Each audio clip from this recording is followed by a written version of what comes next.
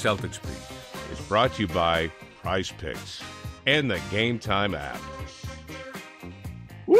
Welcome in, everyone. New Celtics Beat, and not much going on since I was last with you. Evan Valenti, he tackled the show last week, so I'm thrilled to be back here, and I guess we have a little bit of catching up to do between, let's see, since we were last on, we had Matt Peralt with us, and we were, really breaking down the draft picks and what Boston did, Baylor, Shireman, all of that, and since then, let's see. Record-setting deal as expected for White gets his huge contract extension, so he's on the books. Summer League is upon us. Our guest, Gary Washburn, who we'll welcome in just a second, is joining us from Las Vegas, getting ready for all of the action there. What else? Oh, Jaylen Brown hates everybody, and the Celtics are for sale. So nothing big. If I look like I've got bedhead or something like that, it's actually just me pulling my hair out with what has been happening since this team locked in banner 18. So welcome again. Thank you, everyone, for joining us. Rate, review, all that good stuff. Subscribe, most importantly, to the Celtics Beat podcast. Just another day at work, huh, Gary? Yeah, it's been an eventful offseason already, so a lot going on. But the season never stops. It never, Vegas is a city that never sleeps, and the NBA is a season that never stops. And yeah, like the sale of the team, and now the whole Team USA stuff, and the extensions and all that. It's a lot. You hope things calm down, but as of now, they're not. So we'll see what happens over the next few weeks. So I don't think we need to really spend time on Jayson Tatum's new contract that was expected, and congrats to him, earned. I don't even think really we need to break down Derek White's because, that's what everyone has been clamoring for, and he got his payday. And so this core that this team has, again, Tatum, Brown, White, Holiday, Porzingis, even Pritchard, Hauser is potentially going to get paid. Obviously, Al Horford is not retiring just yet. He's going to come back. This team is fully in run it back mode, potentially for multiple seasons. They're all eyes now. We've been so used to for 16 years saying banner 18, banner 18, banner 18. We're going to get used to saying banner 19 now, because that is obviously what this team is chasing and what is at stake. But the big stories, the two really huge stories, obviously, the sale, which I know you have written about, Gary, in the Boston Globe and online, bostonglobe.com, and also, of course, all the Team USA stuff. Derek White added to Team USA, gets that final spot after Kawhi Leonard bowed out, and it was Derek White going, not Jaylen Brown, a champion like White, but NBA Finals MVP, Eastern Conference Finals MVP. Derek White doesn't have those. Grant Hill coming out talking about how it's about fit, and Jaylen saying that he believes in cryptic tweet after cryptic tweet that this is a Nike thing. He has been critical of Nike in the past. Team USA, very much a Nike brand, that this is Nike alienating Jaylen Brown, that this is, Stephen A. Smith is taking his victory lap about how Jaylen Brown is not liked and is not marketable. And those are among the reasons that Derek White is there. So honestly, Gary, where do you want to start? You want to start Jaylen and Team USA, or you want to start with the sale? Wow, I think the sale's more boring, but all right. Well, let's start Jaylen then. So there are different angles to this. Obviously, there have been people sort of deciding how they want to craft the conversation. Is it is Jaylen being a bad teammate in his really? I wouldn't say Adam, he's being critical. I think this is what it is. Okay. So start there. Yeah. I don't think Jaylen has a problem with Derek White making the team. I think Jaylen has a problem with the process that the players were chosen. I think he has more of a problem with Devin Booker. He has more of a problem with Tyrese Halliburton, guys he feels like he has accomplished more in this league. And remember, Devin Booker also made the All-NBA team over Jaylen. And I do agree with that. I think he's got a legitimate gripe. I like Devin Booker. Devin Booker can put the ball in the hole. But what else does Devin Booker do? He's not a plus defender. Phoenix was a 6 seed. In this season, one of the more disappointing teams in the league. They got swept out of the playoffs. Jaylen wins Eastern Conference Finals MVP, NBA Finals MVP, and can't get a sniff. But Booker's an automatic, like punched, his ticket is punched for the Olympic team. Halliburton, a rising star, a solid player, but also coming off an injury during the Celtics series. A guy who hasn't accomplished nearly as much as Jaylen. His ticket is punched. I think that Jaylen has an issue with the selection process as a whole. Then a player of Jaylen's same position, you could say Jaylen is a younger Kawhi. That's asking a lot. When Kawhi's a top 75 player, then that spot opens and Derek White automatically gets the call and Jaylen doesn't even get a text message. So, yeah, I do think he has a legitimate gripe here. I don't think it's about Derek White. I think it's about the entire process where there was no tryouts. Grant Hill just pick and chose the guys that he wanted. And it's great. He wants Jayson. That's Duke. I mean, I can see Jaylen. Oh, that's Duke stuff. And obviously, Jayson's an Olympian. Jayson's an automatic on the team. So is LeBron. So is Steph. So is Joel Embiid. If those guys want to play Olympic, and Durant, if those guys want to play Olympic basketball, you're going to put them on the team. So it limits the number of spots. But then Drew Holiday, obviously a mainstay, a guy who came off the plane from Milwaukee after winning a title in 21 and helping the Team USA to gold immediately. Remember, he wasn't there when they lost that game to France. He comes and they go undefeated the rest of the way. So he's a guy who's cemented on that team. But some of the other decisions I think Jaylen had a problem with, especially the one I will just point to, the Devin Booker and to Tyrese Halliburton. And I'm not saying he's got a beef with those guys, but if you're looking at Booker averaged 27 points a game. He shot 49% from the field. But what else? Why is Devin Booker this staple on the Team USA? Why does he make all NBA over me? I think that's what Jaylen's asking. And then you throw in the Nike situation. Is Nike fueling the choice of the team? Jaylen is a shoe free agent. He does not wear Nike. He only wears Nike. He only wears Kobe's. He'll wear Nikes. He'll wear his Kobe's. That's it. He has an issue with Nike over them dropping Kyrie Irving a few years ago, things like that. So, of course, this thing is political. Of course. I mean, it's been like that. Look at the 216 team with the women's side where Candace Parker, I think, came off WNBA MVP, won a title. Gino didn't choose her for the national team and the Olympic team in Rio. People still ask about that. This thing is political. I mean, and for Grant Hill, we know it's matchups and all that. Okay, great. And Derek White's a great fit. He's not going to complain about playing time. He's not going to pout. I remember seeing guys like Jimmy Butler and Draymond Green in the last Olympic. I think it was the Rio Olympics. Kind of Jimmy Butler was just kind of not engaged because he wasn't playing much. He was that 10th or 11th guy.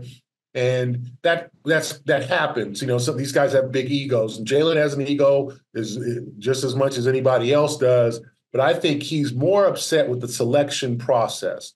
There were no tryouts. There were no chance for guys to make an impression one-on-one. Let him hoop to get his spot out as opposed to, hey, Devin Booker, hey, Tyrese Halliburton. I think he's asking, well, why Halliburton? Over Dame, is because he's a rising, some of the decisions on this team. Bam Adebayo was not good in Tokyo. He was not good in Tokyo on that team. He automatically got in. And I'm not saying nothing against Bam. Bam might be great this time. He's one of the league's top big men. But I think Jaylen definitely has an issue with the selection process. He feels like he's being slighted once again. He looks at the all-NBA team. He looks at all these things, these awards and all that, and he's like, what have I done? And it's probably because he's been vocal. It is political, without question. And listen, I see I see political decisions being made at the youth sports level in my town. So I'm certainly not sitting here and doubting that it happens at the Team USA level. I completely agree with everything that you just said, Gary. But is Jaylen, going about his frustration in the right way? to I don't know where, about that. There's tweets, the cryptic tweets. He probably needs to have a conversation with Derek White eventually. It puts Jayson Tatum in a tough position. But really I think Jaylen had been waiting for this call, the opportunity to play for Team USA. He played for the 19 team, and nobody was good in the 19 world. They finished seventh. Like that team that team was not good. Jayson got hurt. It was Kemba, it was Marcus. A lot of other guys, they just underachieved. That was not a good run, an impression. But that was also 5 years ago. So I just think Jaylen has a problem with the process. I think he looks at certain guys in the league who have been handed or gifted all-star status, and he's thinking to himself, why not? What's wrong with me? What have I done? And then he's coming off NBA Finals MVP, Eastern Conference Finals MVP, shut down defense on Luka. So you're telling me I'm not a good defender now, okay? You're telling me Devin Booker is a better fit, or nothing against Devin Booker, but I think that's the problem. That's the guy he's probably pointing to and saying, how come they're about the same age, came in the league around the same time? How come he's locked in without question, and I'm on the window. I'm steaming up the window outside the candy store because I can't even get in. And I just think that that's what his issue is. And to me, I do agree with some of that. Now, his methods, the cryptic tweets, could be handled better. Does he need to have conversations with Jayson and Derek to make it say, hey, man, it's not personal. I just don't understand it. I think, and who knows, they might have already had those conversations. But I do think he's got a legitimate gripe. We'll get right back to the show, but have to tell you about a good friend of the program, good friend of the CLNS Media Network, as a matter of fact. That's Game Time, who, of course, powers this show. Game Time, it makes getting tickets even faster, even easier. Prices on the Game Time app, they actually go down, if you didn't know this, closer to tip-off with basketball or whatever it may be. And with killer last-minute deals, all-in prices, views from your seat, which I know I care about, my kids definitely care about, the lowest price guarantee, it's all significant in Game Time. It has it all. Just makes it easy for you. It takes the guesswork out of buying any type of ticket. And there are definitely different times that you could hop in. There are last-minute deals. You could save up to 60% off buying last minute for sports, concerts, comedy, which I love. Gotta love going to see stand-up, theater, whatever it may be. Flash deals kind of in the same vein. You could save even more with exclusive in-app deals on select seats ahead of a game or an event. Kaufman, I think, is a game changer for sporting events, period, right?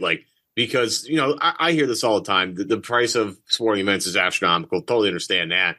But if you're willing to wait a little bit for the game to actually start, just hop around a Game Time, baby, and get an actual a sporting experience that's way more affordable. Are you talking up to 60% off tickets as soon as the game starts? Let me tell you, folks, there's a lot of game left. Ever hear that before? It happens to be one of my favorite sayings when it comes to any sporting event. When anybody takes an early lead, well, have that as a part of your purchasing experience with Game Time.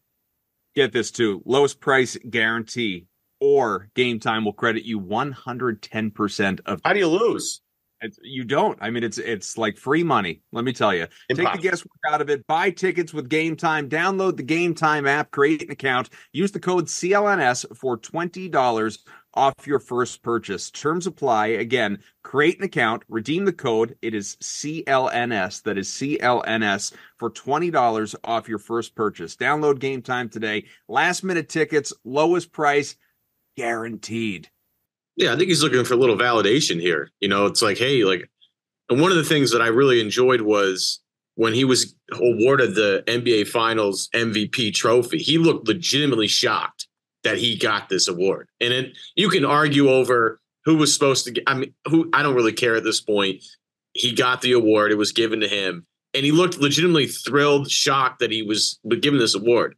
And then to back up what you said, we're looking at guys, and I'm not trying to clown on anybody, but, Ant's a young guy. He's great. I'm not saying he's not great. And of course, there's all over stuff today is Ant the guy? I'm not going to even have those conversations. But Ant's young. He's 22 years old. He's going to be pretty great, but is it too early for him?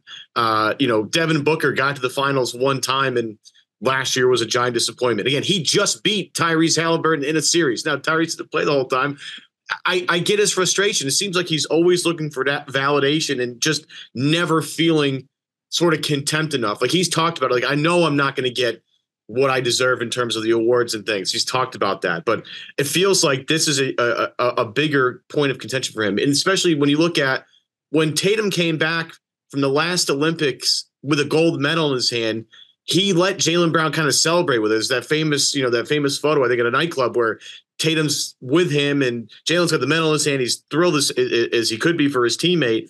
I feel his frustration, and I don't even have a problem with him being vocal about it. Yeah, sure, it puts Tatum in an awkward situation, and it puts Derek White in an awkward situation. But at the same time, it's like, is he not one of the best 15 guys in the NBA at this game? If he is, then he deserves to be on that team. Like, he does. He deserves to be there. He deserves to have all the stuff that's supposed to go along with being a superstar in the NBA. So I don't have any problem with any of the way that he's handled this. He's allowed to speak his mind. He's allowed to have questions about things. And I think it's a little unfair that he's not on the team.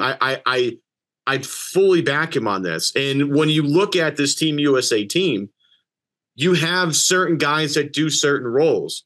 But Gary, wouldn't you want a guy that's like versatile, can play up, can play down in terms of offense and defense? I mean, I'd want him and Derek, to be honest. Like, I think Derek fills a great role defensively, and Derek can score, and Derek can block shots, and Derek can run the floor, and he's not going to complain when he doesn't play. And it could be a chemistry thing, but the decisions were hard, much more difficult than in years past, because you had LeBron coming back, you had KD, who's like, okay, I'll go one more run. And then you had Curry, who's never been on an Olympic team, saying, yeah, I want to try it. So you've got three players who are over 35 and over on this team, which is rare. And then you've got Embiid, who just decides he's got his citizenship. Now he wants, that's 4 spots that are locked. Okay, so now you talk about 8 spots. And that's where I think Jaylen feels like, Tatum, okay, so that's 7 spots. You want to put him in there. Holiday, now that's 6 spots. That's the thing. So you're down to 6 spots. And Ant-Man, I think Ant-Man is a rising star. I think they want him to be the face of the league. And I think this is kind of like a hint, like, okay, Ant, like, this is your shot. Here you go. I just think, as I repeated, it is Halliburton and it is Devin Booker. I think he's looking like, what do I need to do? What has Halliburton done? And they're different positions. He's a point guard. What's Halliburton done, or what's Devin Booker done besides score? Okay, besides score the ball, prolific scorer, probably is going to have his number retired in Phoenix. Great. Hasn't won a title, lost in the first round, got swept. Like, with that big 3 with Durant, like, so you got 2 members. We got 2 members of the Phoenix Suns on this team, and the team that lost in the first, like, some of his. And then you got Grant Hill, who might have something. It might be personal. I'm not talking about he doesn't like Jaylen. It might just be like, I don't think he's going to be a good fit chemistry-wise. We don't need someone in Paris speaking on all these political issues and keeping it real and talking about Hamas and the situation in Palestine. Like, it could be that too, where it's just like, we just need ball players. And Derek, Derek's a good guy. Derek is a all shucks kind of guy. Jaylen's not an all shucks kind of guy. And it could be, I do think there's something inside Jaylen's membership, his defense of Kyrie Irving, his embrace of the Muslim religion. I think there's a lot of things on this thing that's not necessarily hoop that has kept Jaylen off this team. And I also think it is some kind of, like, you don't even let him try out. You don't have a camp. Or you don't even call Jaylen. Like, to me, I think he's got a gripe. I think legitimately, and I said the Devin Booker, and I like Devin Booker, but I don't know. You tell me, what does he bring to the table besides scoring? Does he defend well? Does he rebound? He shoots very good from the field. He's almost a 50% shooter, and he can score. We all know that. How did that work out this year in Phoenix? It was an abject failure. It was a disaster. We all know that. And so you just hand him a spot, and then Jaylen's like, and then Kawhi, and I'm sure he's upset, like, you put Kawhi on this team, and from the jump, Kawhi misses most of the playoff series with Dallas, and you just give him a spot too, knowing he's not healthy. Jaylen's like, okay, like if Kawhi's 100% in and healthy, that's a different story. You put an injured Kawhi in here over me, and then you take him out, and you don't even call me up to replace him. I think he's got a gripe. The Kawhi thing is weird. What was going on there? Why did they knew he's not healthy. He's going to come back from missing the playoffs in late April, early May, and come back, 6 weeks, 8 weeks later and be 100% and play and all these, like, no, everybody knew, like, why is he here? Not talent-wise, but we all know Kawhi's not healthy. And so what happened? It's like, that's Grant Hill. Like, what is he doing? Now, like, I think Grant Hill's a respectable guy, but, Hall of Famer, a guy, but it's getting weird.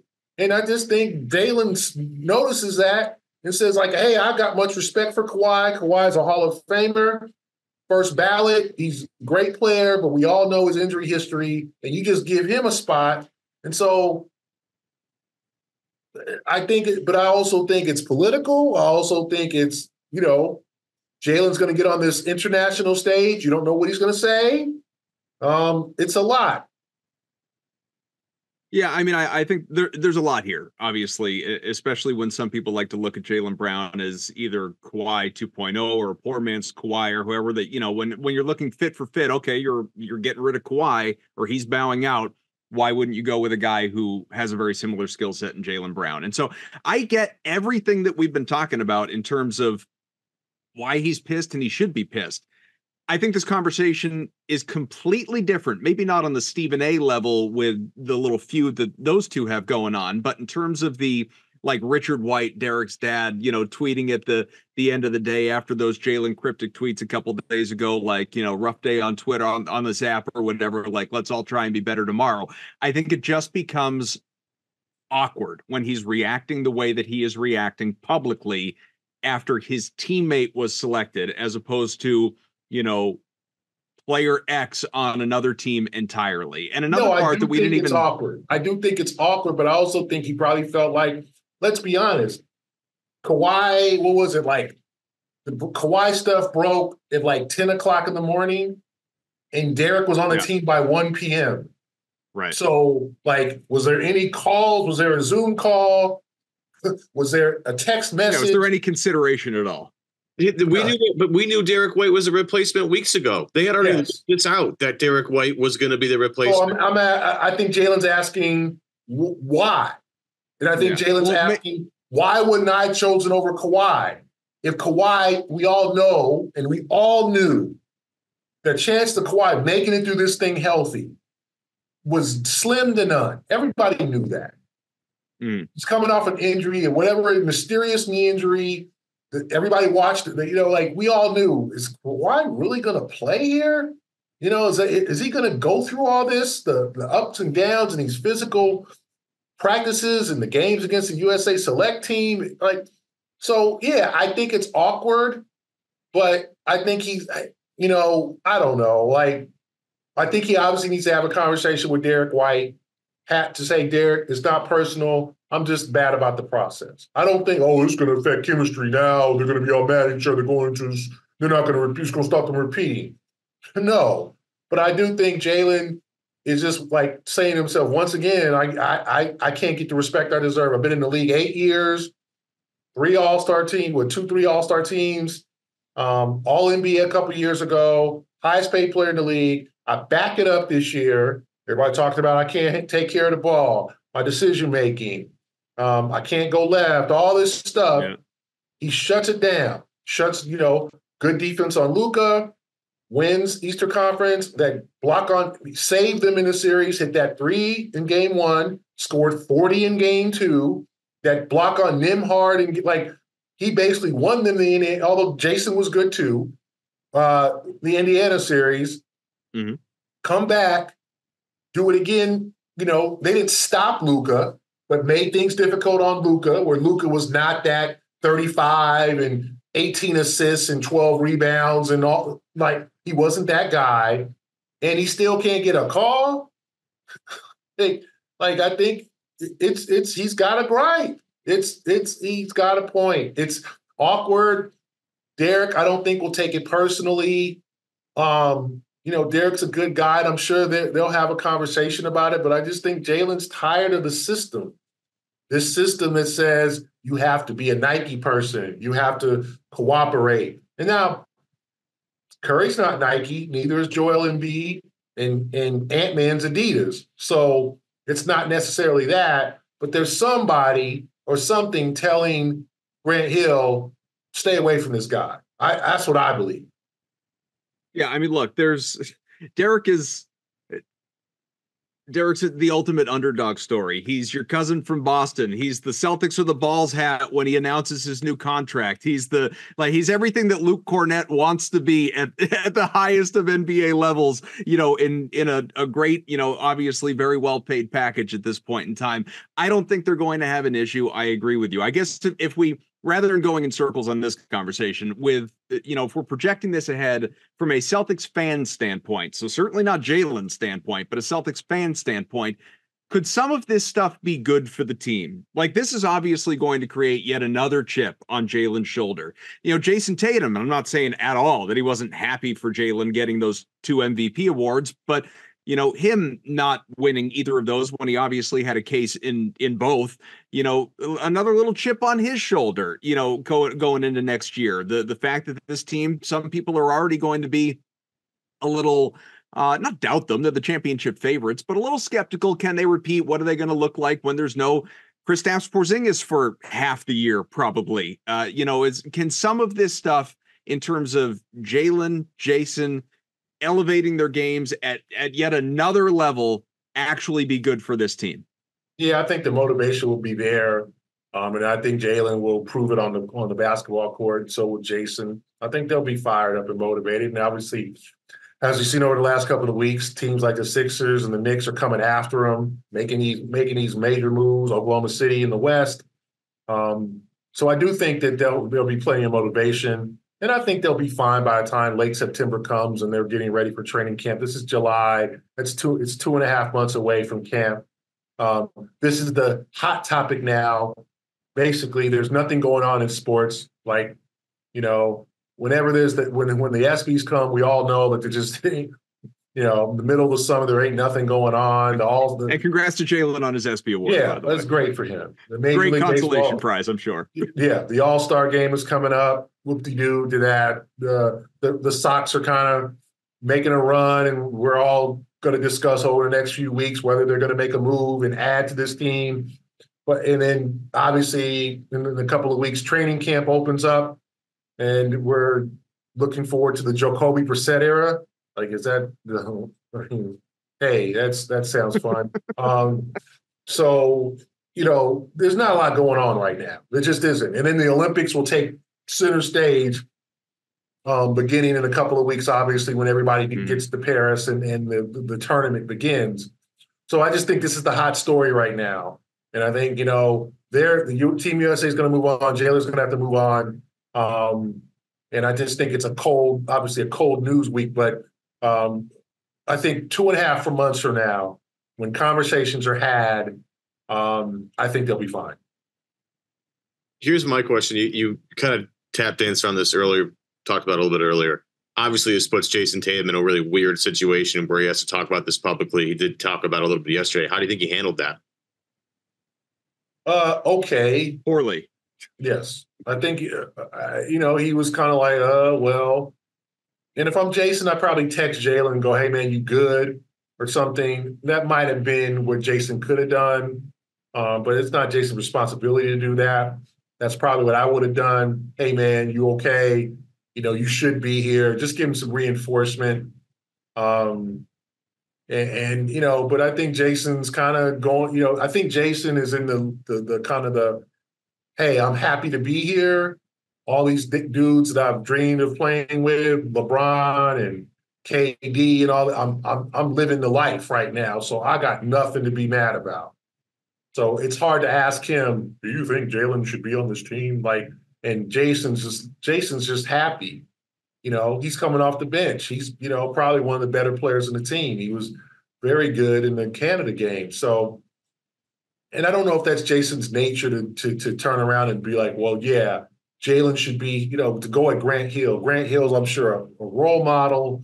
The Duke there are a couple ways to do that, though. Like with like he did his one-on-one with Malika Andrews the other day, and she put him on the spot. Fun question, said, who, like, if your Celtics team that just won the championship was going up against your Team USA right now, who wins? And he answered that the way that every Celtics fan would want him to. He said, I'm gonna roll with the guys that I just played 10 months of basketball with, and had an incredible year. Like I'd take that too. So that's great. That's obviously a feather in the cap of the hometown team.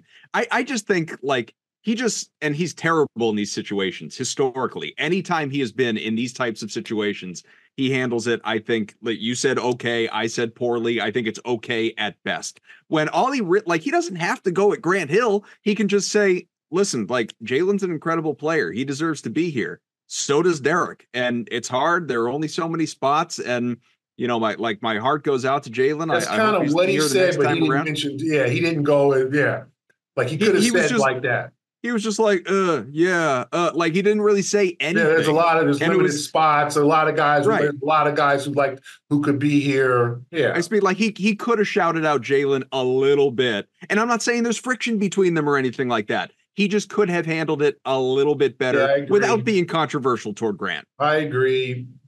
Or he could privately just send a text to Jaylen and go, hey, man, you got done wrong. I'm with you. Don't, like, support each other in this situation, and then support Derek too, because Derek's happy to be there. He's in Colorado at a kids camp and then suddenly gets the call. So he's flying from Colorado. Now I think he's, probably in Dubai with them now. I think they just landed there, and, for these exhibition games. So, kudos to Derek. He deserves it too. There's nothing against Derek White. I think he's done a great job. I think he's a great player. But I do think it's pretty evident. And could Stephen A., like you said, he's taking a victory lap. It could be something personal about Jaylen, perhaps his attitude, perhaps Team USA not wanting to put him on that stage, that international stage, where he can say whatever he wants about whatever he wants. I was in Nigeria. I was in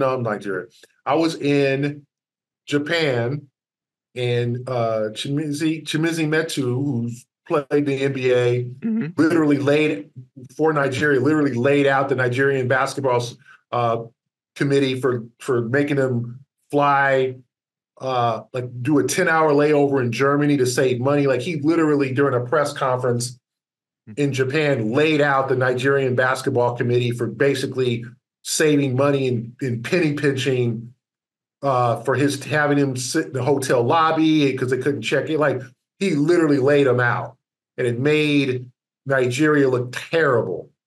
Like, you can't, you're sending these guys to the Olympics, and you can't even give them first class accommodations. You're flying from whatever, Lagos, Nigeria to Japan through Germany with a 10-hour layover or something just to save money. Like, and he laid it out, right? And I always remember that because some of these guys, when they get on that stage and they know the international media is there and they're going to speak their mind because they don't care. And I think Jaylen is at that point, like, I don't care what you think of me. I'm going to speak my mind. Nothing Team USA is probably afraid of that. They're probably afraid of you putting a political person, a person who has been socially active, a person who's spoken his mind before on that stage where everybody else is going to be, doing this and, hey, I love Paris and all that. That's not Jaylen. And I think he understands that and understands that they're probably afraid of me. All right, one quick break from the show. We'll get right back to it, I promise. I know you are eager, but I got to tell you, today's show, it is powered by Prize Picks, the official daily fantasy partner of CLNS Media. Prize Picks is America's number one, numero uno daily fantasy sports app. Over 5 million active members. Prize Picks, it's the easiest, the most exciting way to play daily fantasy sports. Not like other apps, it's just you against the numbers. Truly, it is that simple. All you do is you pick more or less on 2 to 6 player stat projections, and you watch the winnings roll in. You can now win up to 100 times your money, as a matter of fact, on Prize Picks. With as little as 4 correct picks, you can turn $10 into $1,000. So with the finals over, I know, bummer, obviously, that we don't have more NBA basketball for a little while, unless you want to include Summer League. That's right around the corner. The hoops action doesn't stop with Prize Picks because we have got the WNBA as well, and that season is just barely underway. We got loads more games, opportunities to watch rookies like Caitlin Clark, Angel Reese, some of the vets out there who are going to be representing the country on the Olympic team, that U.S. dominant squad getting started soon. And, with many of these players available to you, you don't have to just fade basketball. You can stick with it, Ev, and you could win up to 100 times your cash by watching them ball out. Of course, you can do other things too. I'm not saying the WNBA is not a place to make some money for sure, but there's other things that we can look at on Prize Picks. I talked about golf at once. I'm going to talk about baseball here. One of my favorite things you can play on Prize Picks is the hitter fantasy score, right? So it's a little different, a little unique. As an example, you add up all the things that happen during the hitters at bat, whoever you pick, or their game log, for example. Like if they hit a single, it's 3 points, doubles 5, triples 8, home runs 10, a run batted in is 2. If there are runs scored, it's 2 points. A walk, hit by pitchers are both 2. Stolen base, Jaren Duran, killing it right now on the base paths. Those are worth 5 points. So you look at the daily hitter fantasy score, right? Look at that. Say, is it going to be above or below that number? And if you're like, wow, this guy's due for X, then maybe want to pick more. Or like, this guy's in a slump right now. Maybe want to pick less. It's that simple, that easy. Log on to Prize Picks, make it happen, Kaufman. Here's the thing. You can't do any of what Ev just said. You can't do any of what I just said if you don't download the app. You got to download the Prize Picks app. Do it today. Use the code CLNS. Again, code CLNS for a first deposit match up to $100. Again, code CLNS on Prize Picks, deposit match up to $100. Pick more, pick less. It's that easy. Let's get back to the show. So while we've got a little bit of time left, I was talking about this story versus the sale story, and you said the sale is the more boring story. I think it's certainly the less salacious story, but I personally, and easy for me to say, I'm not the one covering it and writing about it like you are, really digging in.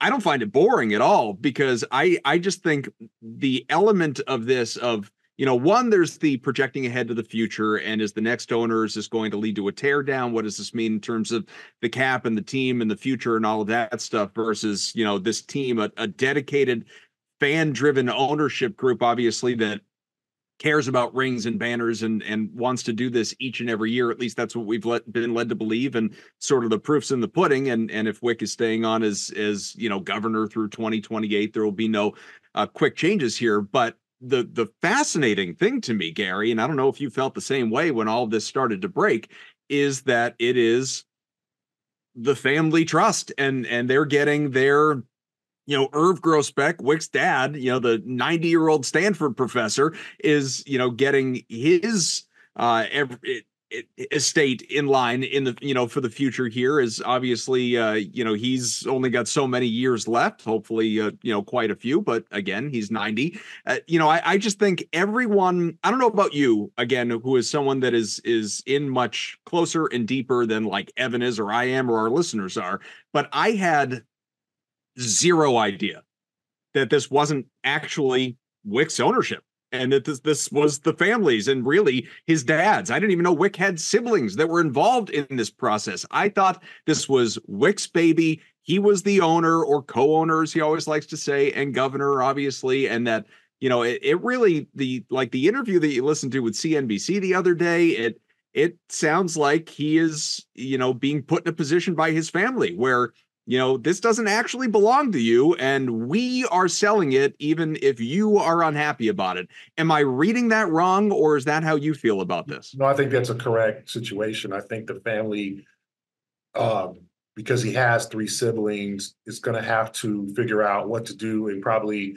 Irv Grousbeck is decided to kind of cash out and just split it amongst his children. You can't just, he's not going to hand the Celtics to Wick and go, okay, Wick, you handle everything. So I think it's reluctantly, and remember, I don't know if Wick has children. The question is whether the Celtics the Grousbecks want to keep this in the family, like the Rooneys or like other family. The Crafts. The Crafts, where they're like, hey, hands down, but we don't see a lot of Grousbecks working this is not the Cowboys where Jerry's like godson is damn near the general, the whole Jones family is working in the organization at high level positions. We talk about nepotism. No. Every time look at the Dallas Cowboys, it's Jerry's, his whole family, his I'm sure his niece and auntie and and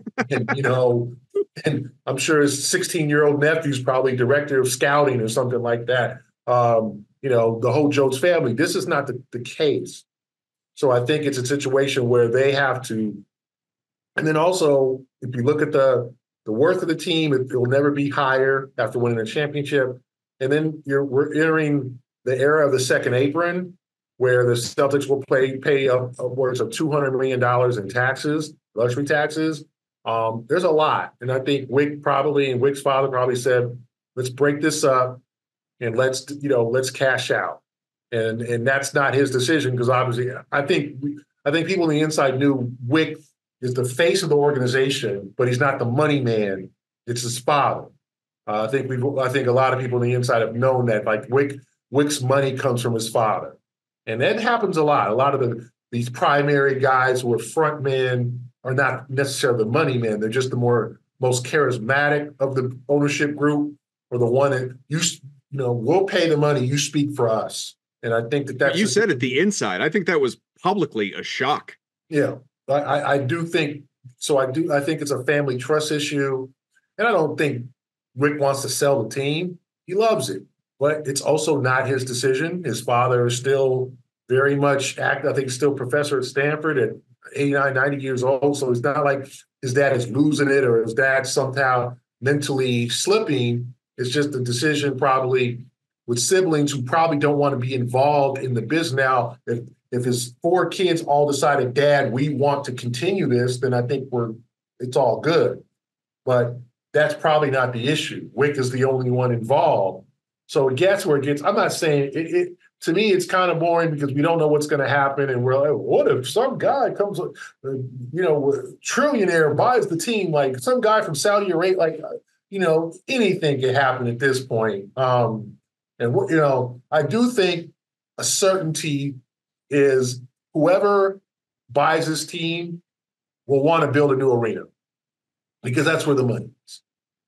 Look at Steve Ballmer. It took him 10 years, but Steve Ballmer is like, we got to get the hell out of this situation at the Staples Center where we're playing Saturday afternoon games because we're third fiddle to the Lakers and the Kings.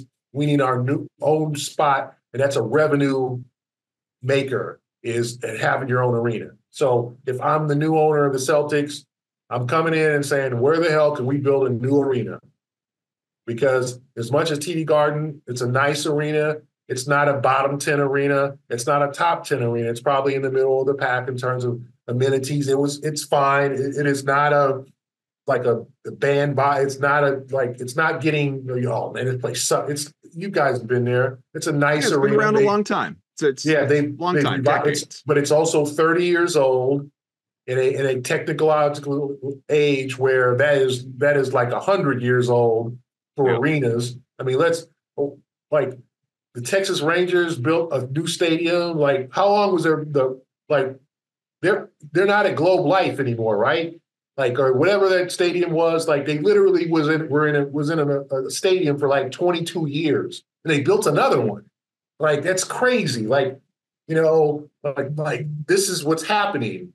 And now people are going to look at that new Intuit arena in LA. And so the Garden is going to become more and more antiquated as years go on. I think their lease is 10 years. So if I'm the new owner, I'm coming in saying, where can we build another arena? And because you're basically handing your money to the Bruins who own the arena. So that's going to be an interesting aspect. I said it's boring because now we're talking about family trusts and numbers and second aprons and all that. Like, I don't think, do the viewer, do the listeners, do you young Celtic fans really care about family trusts and all that? I don't think that, I think they're like, just tell another rich guy to buy the team and pay everybody so we can win more championships. I think that's what the fans are saying. Like, no. Well, unless I say to those fans, hey, it's John Henry, which I don't believe it is. Please, what kind of reputation does he have around here? You know what I mean? Just don't have, I think people are a little bit, wounded from watching Clipped and think, oh, don't let some Donald Sterling type come in here and buy this team and cut costs and turn us into the Charlotte Hornets. I don't think that'll happen. I think if you're paying $5 billion for a team, you got to have a lot of money. Like, this is not, you're not doing patchwork stuff here. You got to have the collateral to spend $5 billion on the Celtics. So, but if I'm the new owner, I think the first thing they do is, where the hell can we build a new arena? Whether it be some people, Somerville, near the casino. Can you build a new arena near the waterfront like the Warriors owners did, where they built Chase Center? People said there was no way you could build. It was too expensive, crazy. They did it. That's the question. I think once the team is purchased, where the hell they're going to play for the next 30 years after their leases are. Because that's what we need. We need more construction in Boston. Go ahead. We need more construction in Boston. That's what we really need. I think that's exactly. We need a whole new, right at the waterfront. The Seaport. Big dig, right to Seaport. 6.0. That's why, I think that'd be great. But, to me, that's where the money is. So that's where the interesting part of this story is. But like Wick's family trust and, who owns who, what percent, I think that's kind of boring at this point. We all know he's selling a team. He probably doesn't want to sell a team. Does Pagliuca have the capital? Pagliuca, them and Bain Capital still has some stakeholders in this thing. Maybe they can rally a couple. Yeah, that's the thing. You hope Pagliuca can come up with the money or the investors or the partners. Now, I think who wouldn't want to own the Celtics, right? There's not a lot of Ballmers out there, but there are a couple of eccentric guys out there that just want to own a ball team and would love it. And, and it's not a money-making proposition. It's just not. You break even at best, but you're in the spotlight. So I'm sure another Mark Cuban or another Ballmer could emerge. And we don't know who this person is yet, man, woman, whoever it is. We don't know. But I think that's the fascinating part, too. Since anything to add? Yeah, since he's in Vegas and we have the Summer League Celtics coming up here, what storyline or what player or what are you most looking forward to while you're out there besides Bronny James maybe playing for the Lakers at some point? Oh, well, sucks. This team is actually pretty good. 5 players last year who actually played in a Celtic uniform were Jaden Springer, Drew Peterson, J.D. Davidson, Neemias Queta, and I can't remember the fifth. Jordan Walsh, baby. Jordan Walsh. Yeah, sorry, our friend Jordan Walsh. And then you got the 2 draft picks, Shireman and Anton Watson. And then you got the kid, the son of Ron Harper Jr., and you got Eddie House's son, Jaylen. Yeah. I'm looking forward to seeing him. I'm sure he's going to drop. I'm sure Eddie will be down here to watch some games, and I'm sure that's my MF and son when he drops some threes and when we win a game or something. So it sounds like a deep team. It's just you want guys like, I need to see, honestly, about 2 guys, Drew Peterson and Jaden Springer. Peterson, is he a kind of a guy who can eventually maybe replace Sam Hauser? And Jaden Springer, is there a reason he's occupying a roster spot? And does he have potential to help this team down the road? I think they need to take a step forward. I think J.D. Davidson, he's one of those cases where he came out of college probably 2 years too early. He's just working himself into being maybe on a fringe of being an NBA player. So he'll get a third chance at a two-way contract. I think he's comfortable in the Celtics system and they want to see him flourish. So we'll see. Those guys need to be the best players on the floor. Keita, I don't know how much he'll actually play, but I do think it's good to see him in the system. And Jordan Walsh, we'll see it too, but he's kind of going in a year two of probably a 3 to 4 year kind of development process to see if he'll help as this team gets older, or sorry, not gets older, when guys like Horford and guys leave. Can Walsh be that kind of guy who's ready to step in and play a role maybe in 2 years? Like Gary said, the basketball season, it never stops. We're going to let him take at least a couple-minute break before he does whatever he is doing out there, getting ready to cover the Summer League season in Vegas. But Gary, always appreciate when you take some time for us and breaking everything down, from the Melrose Place-like drama that we have involving Jaylen Brown to the sale and everything. I mean, this Celtics team, we should still be basking in a championship. Instead, forget it. That doesn't happen, I guess, in 2024. You can get Gary on Twitter at G Washburn Globe. And of course, check out all of his work in the Boston Globe. Gary, thanks so much. Jake, I also have I wanted to plug my book. I have a book called coming out called The Boston Celtics: An Illustrated Timeline.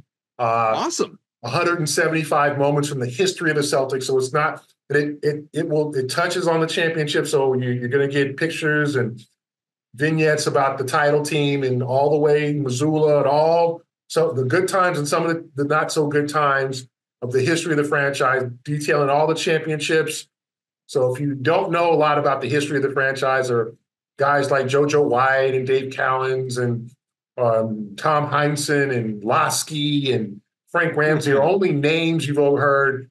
We talk about all those pivotal figures in the history of the franchise, as well as all the stuff all the way until Title 18. So it's going to include all the good stuff. So yeah, it's on Amazon. It's coming out in a couple of weeks. Awesome. Boston Celtics: The Illustrated Timeline. So thanks for letting me say that. Without a doubt. No, when it comes out, we'll check it out. Have you back on the show to talk more about it too. Once we've had the chance to, scroll through it. That's awesome. I'm excited. I love these. I use the word commemorative. That's not the right word, but these books that encapsulate the history of a franchise and not just obviously. I mean, there are a lot of great books that do a great job on a singular season as well, especially one that the Celtics, like the one the Celtics just experienced, but. Ones that go all the way back through. I'm pumped to check that out. So thank you for mentioning that as well. And absolutely check out Gary's work, both Boston Globe and search Amazon for the new book and check that out in a couple of weeks. For Evan Valenti, I am Adam Kaufman. And shout out to the dude who I ran into at the pool the other day, who turns out is a huge Celtics Beat fan. Love you for listening. Thank you so much. We'll talk to you again real soon.